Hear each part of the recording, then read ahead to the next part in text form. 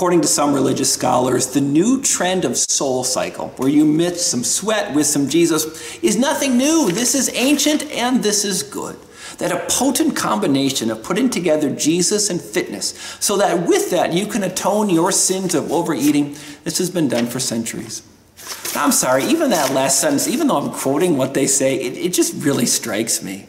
And we're not talking about sinning against God. We're talking about sinning against our own perceived notions of how we should look. And we're not talking about sinning against Him and needing forgiveness in life. We're talking about getting the proper BMI or the way I fit in my pants. Now, proper BMI and fitting in my pants, that's a nice thing. It's a good thing, but it's not an eternal thing.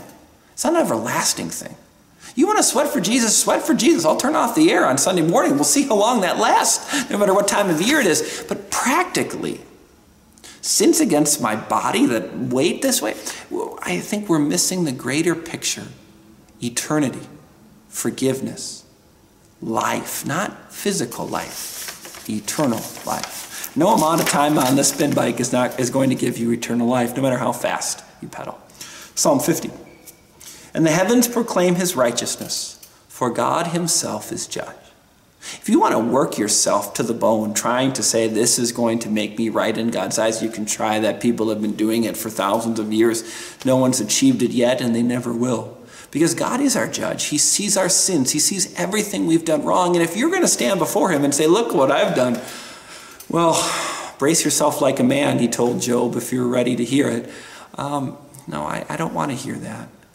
The comfort of God's grace is that I haven't done everything I should have. I don't live the way I want to. My pants don't fit and my exercise isn't perfect, but you're still loving. You're still forgiving. You're still gracious. You're still purposeful. In a world where it tries to make fitness my new religion, that won't save me. That might make me smaller, but it won't save me. No, God is my judge. Heavens proclaim His righteousness. Heaven is my home. That saves me. God and Him alone. Nothing I can do.